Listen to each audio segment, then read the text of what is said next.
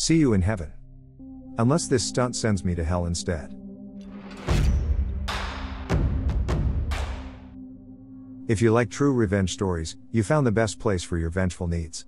I create them with fleeky visuals, dipped in artificial love. In this nuclear revenge story, a boy loses his mother, leaving him with his hard-working dad. While coping together, a beam of love re-enters their life, so it seemed. As the dad introduces, stepmom. But it wasn't long before tragedy reappeared, and the dad passed away, leaving the son with heartbreak once more. While in mourning, the boy needed to share his grief and loss. While his stepmom was the closest, she wasn't fond of any form of sharing. So, she shamelessly walks away with the whole inheritance, and the house, leaving the hurt boy alone, with nothing to show for. Before we start, give your evil stepmom a chocolate heart for Mother's Day, but make sure you've kept it in your warm pants for at least 4 hours. Let's dive into this truly exhilarating revenge story. Naturally, viewer discretion is advised. This revenge act might be disturbing to evil stepmoms. I'm from China, but I live in the US. My mom died giving birth to me, so I never knew her. She looks really pretty in pictures. My dad tells me she was a good woman, and I believe him. He was a good dad to me, and raised me by himself with the help of my aunt, until I was 11. My aunt has her own kids that are a few years older than me, but we were all friends growing up and still are, which includes my aunt. Like my mom, my aunt is a good woman. My dad worked crazy long hours to provide for me. He owned his own convenience store. He was a manager and cashier for most of the day, and had one other employee as his helper. I was just a kid, but would also help at the store after school, sweeping and stocking shelves. For the longest time, my dad's helper was a Chinese guy. But then he had to quit, because he had to take care of his ailing parents in China. So my dad replaced him with a Western guy, who did okay for a while, but then he graduated college and moved on. Finally, my dad hired a Chinese woman to be his helper, and this woman would eventually become his second wife and therefore, my stepmom. I will call her Barbara, though her name isn't actually Barbara, of course. Barbara was only 15 years older than me, she was 26.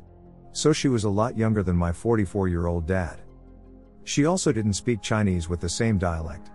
This was inconvenient for our convenience store, because we lived in a Chinese part of town where most of the customers were Chinese Mandarin.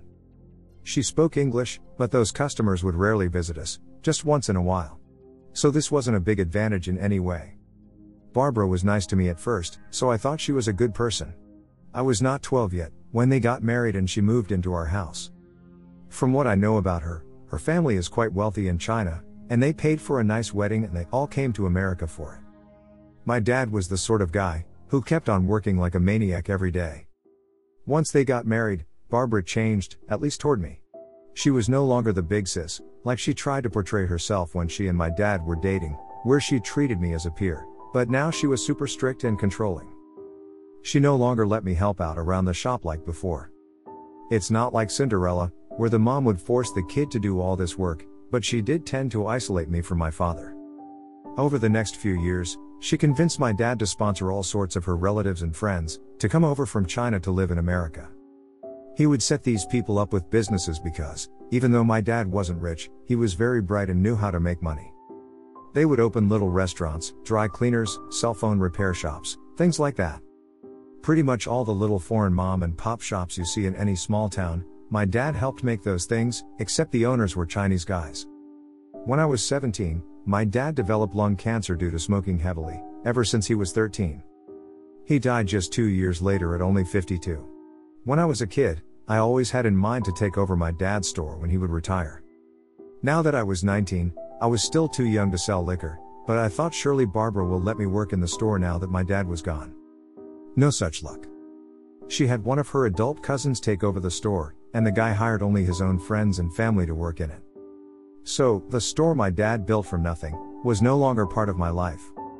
Barbara also had my dad fix his will, so that she got almost all of his money, which again, although he wasn't Bill Gates rich, was several hundreds of thousands of dollars. I didn't really care about the money, Barbara can have it, but it still sucks she got all his money while her family is already rich. I think she was just using my dad to transport her clan from China to America, but that's just my theory. All the money in the world, Couldn't bring my dad back, and I'd rather have that than cash, but I digress. However, after saying all that, I will admit my dad set aside a small trust for me that was enough to put me through junior college. Also, the second I turned 18, Barbara threw me out of the house. The same house my dad bought and paid for with his hard work. She told me, and I'll never forget it. This is not a place for you. You go now. Bye-bye. She owned it because she was his wife. And now that my dad passed, Barbara could move her new boyfriend into the house in his place. Her new boyfriend was a big, fat scumbag from Taiwan, who from what I hear was big shot mobster in his home country, but in America he just played mahjong all day and lived off his wife's money, in my dad's house. Honestly, I think he was hanging out in America to avoid gang trouble in Asia. Also, I think my stepmom got with him because he has connections in China and Taiwan, and maybe some fraud is going on. Before I got kicked out of my dad's house, my stepmom used my dad's money to invest in a couple of apartment buildings. I eventually heard that she was renting out rooms to various mobsters/traffickers, and they basically were bordellos. This was all stuff I found out later, along with the news that she not only made big money off rents, but the mobsters were giving her a kickback on money they earned. I will say this for Barbara, she's a very beautiful woman, physically, and it's easy to see why my father was attracted to her, though if I think of her as not my stepmom, she personally does nothing for me. She often got men to do what she wanted, because she was pretty. I'm also quite certain that she gave them more than I candy alone, but aside from one very important case, I can't prove any of that. What was that case, you asked? Well, I moved in with my nice aunt, who sheltered me while I went to college for a degree in computer engineering. My smaller inheritance paid for a couple of years of school. My aunt was nice to me, and even though she was still taking care of her own children, she had one son who already married and had his own family, but 3 daughters who still lived at home and were unmarried. She didn't ask me for rent. Her own husband had passed away a long time ago, so I got to play man of the house, by taking care of the yard and fixing things like cars and computers while I lived there. After a couple of years, I lose touch with Barbara and just concede that she won. I also got a job at a computer hobby store, where I became really knowledgeable about computers. It was a good experience, and though the money isn't so great, at least it's some money, and I am starting to make a name for myself, in the world, or at least in our small city. When I say small city, I really do mean small city. It's even smaller in the sense that Chinese people in that city tend to live all in one part of it, and everyone knows one another. Eventually, I meet my own girlfriend, Kay, who is around the same age as me and is going to school to be a nurse. After Kay and I am dating a few months, I start to meet her family. She knows about my living situation, which is that I live with my aunt and that I have a mean stepmom who threw me out of my dad's house. But to this point, I never told Barbara's real name to her. So when I meet Kay's family, I meet her older brother, Mike, who is 26. Mike is Chinese like all of us, but he is very heavily tattooed and had spent some time in prison until his early 20s, because he was a banger. He worked for a landscaping company, cutting grass and all that. He is what we call in our neighborhood a cowboy, but I don't know how accurate that translates in English to what I am trying to say he is. Well, anyway, after coming to Kay's house and seeing him around a couple of times, Mike overhears me answering one of Kay's questions about my stepmom, and Barbara's name comes up. So Mike interrupts us by asking, "Oh, excuse me, May, hey dude, did you just say Barbara?" In my neighborhood everyone calls their little sister, May. So I say, "Yeah, that's my stepmom." He responds with, "No way.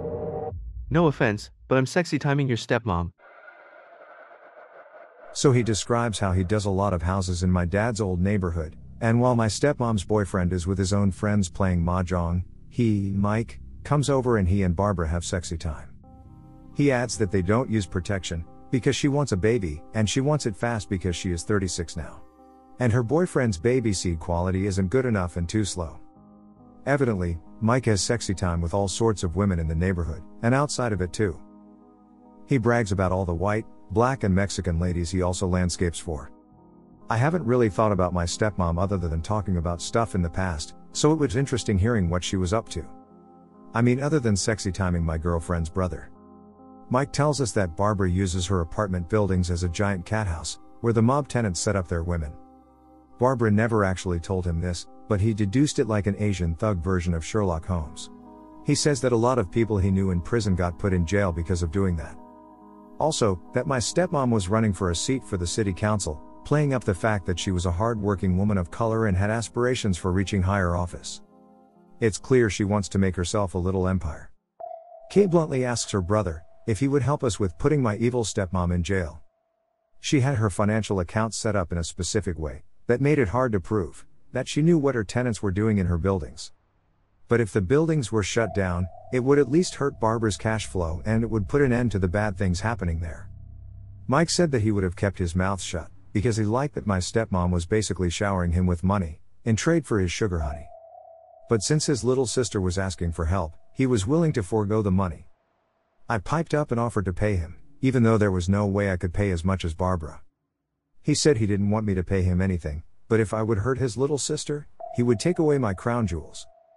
Fair enough, so we had a deal. So we came up with a plan. Mike would set up his cell phone in an out-of-sight place in Barbara's room, while they had sexy time. Basically creating a tape without her knowledge.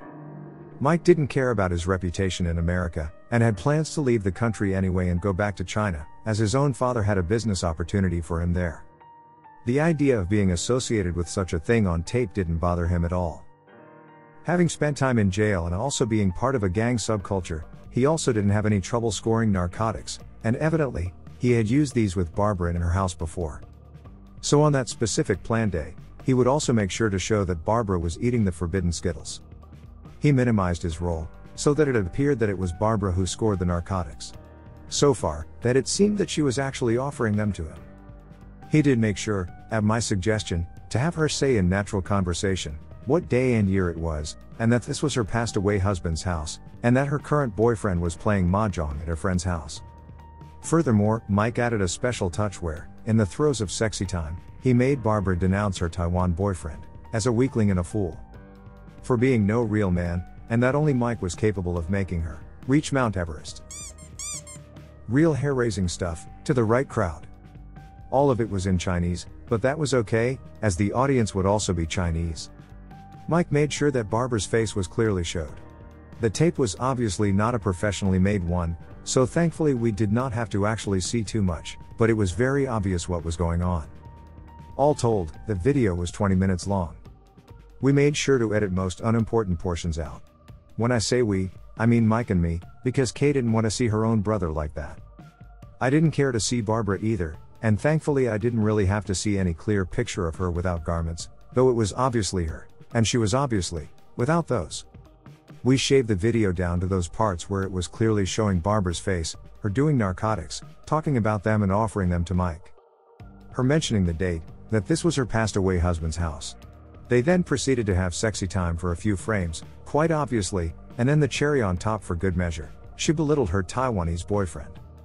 The relevant clip we made was slightly less than 10 seconds long. 10 utter, destructive seconds. A few days later, Mike went to China to meet up with his parents. A week after that, as politics go, candidates often have to make speeches in front of audiences. And Barbara, running for a seat in the city council, was no different. Nobody really cares about city council meetings, except other politicians and the few dozen people who go to such things.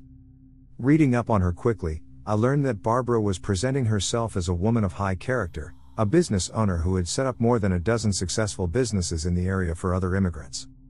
So, basically stealing credit for my father's work. But back to boring political meetings. They're definitely snooze-worthy, more effective than sleeping pills. But every once in a while, something interesting happens. For example, a politician saying something only a fascist would say. Someone getting close to being assassinated, or, I don't know, an attractive candidate suddenly, randomly appearing in a movie for adults, for all to see in real time. Did you know news travels really fast in town-like cities? So, on the day that Barbara was making her little speech in front of maybe 100 people at a local hotel conference room, the public was invited. Oh look. Her boyfriend the Mahjong King, was there too. And all of Barbara's cousins, that my dad had sponsored to America and set up for business, were there too. Nobody took notice of the young guy in dark sunglasses and beanie, sitting in the front row holding a backpack. Even more so because the room was darkened, except for the inviting stage. Barbara was going to be the fourth speaker out of maybe 6. While the first speaker made his speech, I silently slid a bazooka Bluetooth speaker out of my backpack, and put it near the stage. Such a speaker is about 20 inches tall, 8 diameter, and when set to maximum, can be quite loud. I tested it at home to make sure. Yep, it would do. As I predicted, the level of excitement of placing the speaker was like as entertaining as listening to Jessica Simpson trying to rap. So it was really a trial to wait for Barbara's turn. So she finally gets on stage and talks about being a good family woman and so on. I pull out my smartphone and use its projector app, along with a homemade projector box I built at work, so that it could make a nice, big image on the close behind wall. 10 long seconds of Barbara telling us where she was, what date it was, how delicious the Skittles are, what a cuck her boyfriend is, and, oh god, sexy time me Mikey. Nice and loud. Thanks, bazooka speaker. The audience is so stunned, I have time to loop the video and play it again. Barbara is standing there with her mouth open, eyes wide. Someone in the crowd yells out in Chinese, "Hey, that's Mike." Everyone knows Mike. Especially a lot of the ladies. Just as the crowd is starting to reach a crescendo, I grab my speaker and projector box, stuff them into the backpack, and slip out a side door where Kay is waiting with her car running. Before I made this getaway, I made sure to shout out. "This is not a place for you, Barbara. You go now. Bye-bye." I then went to Kay's house and we were so happy that we got engaged. By that weekend, I was packed up and moved in with Kay to stay with her uncle, who lived in a big house near my new school where I am now finishing my degree. Kay is now a full registered nurse. She brings in most of the money, but soon I'll play a bigger role, too. From what my aunt tells me, Barbara and her boyfriend broke up, and by broke up, I mean she fled the city, because he literally wants to end her. She lost her bid for city council, obviously. Thanks to an anonymous tip, the activities in her apartments were also shut down. Because of Barbara's shame, lots of her relatives who owned businesses thanks to my dad lost customers, and a few have already gone out of business. The rest are failing fast. My dad's old house fell into foreclosure and now a nice Western family lives there. They're the only white people on the block, so Godspeed, round eyes.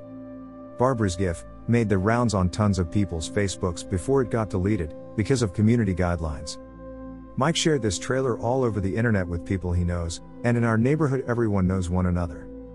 Since it was only a few seconds, lots of people also posted it to their Instagram, before it got deleted. Barbara's life is pretty much nuked. The full-length version got posted on various sites with subscriptions, but it hasn't leaked to any free streaming services. This is due to Mike.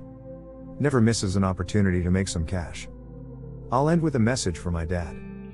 Hey Dad, I forgive you for not leaving me that much, other than showing me how to be strong and to stand up for myself.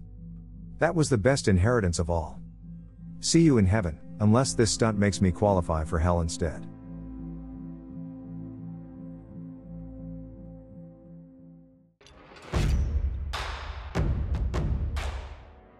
Thank you for enjoying this episode, which was made with artificial love. Subscribe to receive future episodes, and tickle the like button for good karma. Do you have any experiences surrounding this topic?